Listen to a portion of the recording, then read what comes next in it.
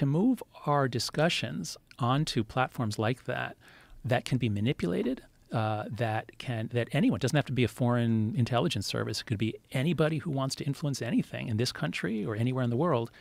They can, for very little money, they can hire someone to create thousands, millions of bots. And so we're living in this sort of funhouse world where everything is weird mirrors, and it's very hard to figure out what the hell is going on. Have you ever sat down and tried to figure out a solution to this other than trying to encourage people not to use it? Jimmy, did something happen to the volume just drop lower? Okay, so what was I just saying? We're talking about solutions other than asking kids to not use it, which is very hard to do. Yeah, that's right. So when we're talking about the democracy problems and the manipulation of politics or anything else, those are really, really hard. I have a few ideas of what would help, and we're not going to do them because all of them are like the left likes and the right doesn't, or vice versa. Like, what are those ideas, though? Things like like identity authentication. If large platforms had something like know your customer laws, that is, if you want to open an account on Facebook or on X, you have to at least prove that you're a person.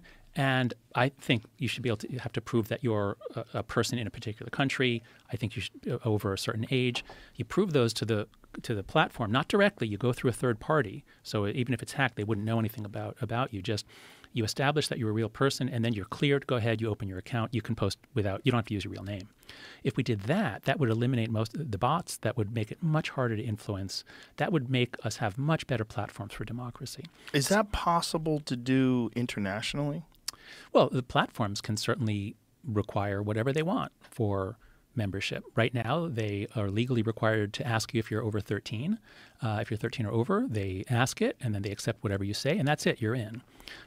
So those rules could be changed, and they could be required to do more. And they're based in most in the United States, but their users are all around the world. So yeah, that could be done.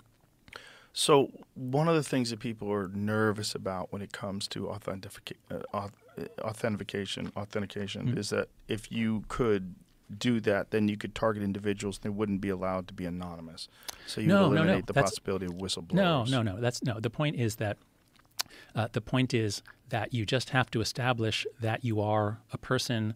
It doesn't mean that you have to post under your real name. Right. And even if you want ultra high security, you could just have dissidents in repressive countries. They could just communicate by secure channels with a journalist who posts for them. So I understand the concern, and there are values to having anonymity. But I think what we're seeing now is that the craziness, the way it's affecting, it's making it harder for democracies to be good, vibrant democracies, and it's making it easier for authoritarian countries like China to be powerful and effective authoritarian countries. So I think we have to start weighing the pluses and minuses, the costs and benefits here. Right, but how would you ramp that up? Like, how would you implement that internationally? Like, say, if you're talking about people in Poland, just pick a country. Yeah. Well, the platforms can do whatever they want, but then, yes, how would, if a company starts in Poland, then the U.S. Congress would have no influence on that.